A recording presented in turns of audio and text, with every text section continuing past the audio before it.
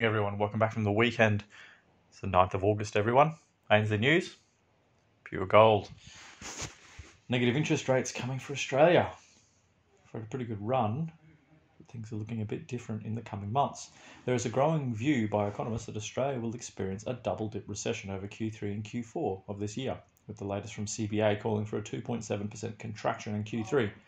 A recession is 2 consecutive quarters, and with the New South Wales expected to stay in lockdown until mid-November as CBA's base case, and the likelihood of continued but hopefully shorter lockdowns in other states, Q4 seems a real possibility after such a plunge in Q3.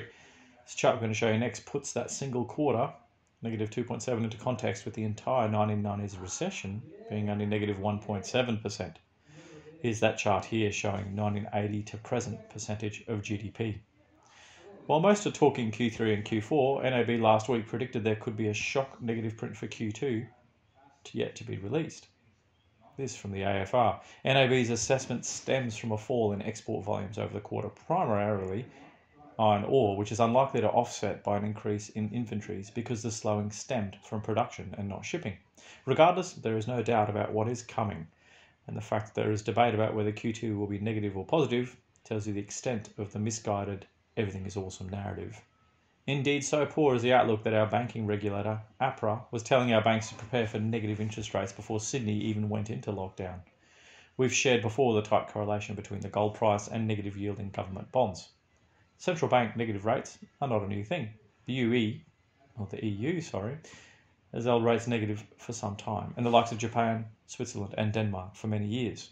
Earlier this year, the Bank of England also warned its banks to prepare to implement negative interest rates. The theory goes that if you have to pay the bank for the privilege of holding your cash, then you will be more likely to want to go out and spend it in the economy, or of course, further expand the property and share market bubbles by investing it there. That Japan has been doing it so long with little benefit should warn you of its effectiveness. What Japan does have to show for it, though, is the world's highest debt per population. Also, what has been clear from the euro implementation is that it is damaging to banks as well as it turns their business model on its head.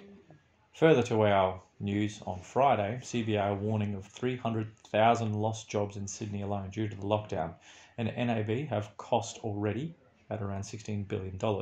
However, in stark contrast to that news on Friday, if we do go into negative interest rates, that could be an impetus for even higher house prices, as outlined previously.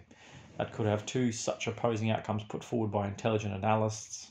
It highlights the unbalanced nature of our current economy. The US market highlighted this on Friday night, our time. The US non-farm payrolls saw a monster print of 943,000 new jobs, way in excess of expectations. That saw gold, silver and bonds hit hard and the US dollar rise. That nearly 2/3 of these new jobs were reopening jobs in hospitality and teaching, just as the US starts to reel now in the face of Delta, was not part of the narrative. Probably the key takeaway was that no one seems to really know what the future holds.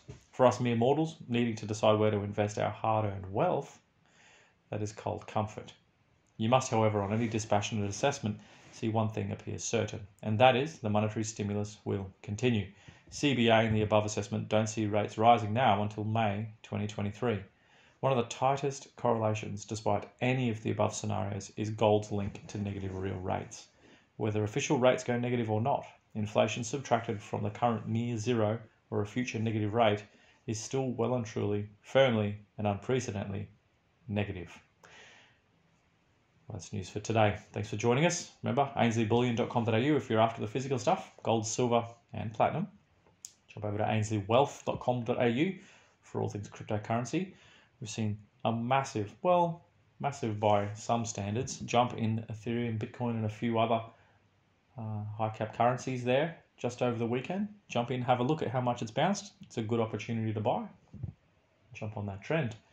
Or check out our own cryptocurrency built and backed by real gold and real silver. Nice and portable and securely stored at Reserve Vault. That's goldsilverstandard.com. Enjoy your Monday and week, everyone, and we'll catch you tomorrow for more news.